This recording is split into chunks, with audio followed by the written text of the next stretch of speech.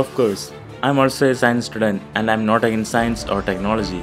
This post is not against anything but just an evaluation of this world through the timeline in my imagination which is inspired by God's word. God created man. Man committed sin. Man got separated from God. Man invented wheel. Wheels carried man. Man invented bulb. Bulbs gave him light. Man invented several machines.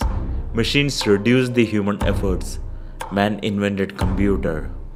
Computer reduced the mental effort. Man invented telephone. Telephones connected the world together. Man invented internet. Internet made him feel like God. Man invented mobile phones. Mobile phones started to redefine man. Man started to love less, move less, think less, talk less, and work less. Man invented social media. Social media brought men to one world. Man turned to a digital being from human being. Man invented artificial intelligence. Artificial intelligence replaced human intelligence. Man stopped using his brain. Man became a fool. Machines started to rule man. Machines endured. Man became a piece of flesh. Machines, technologies, and sin started wars. God destroyed the world.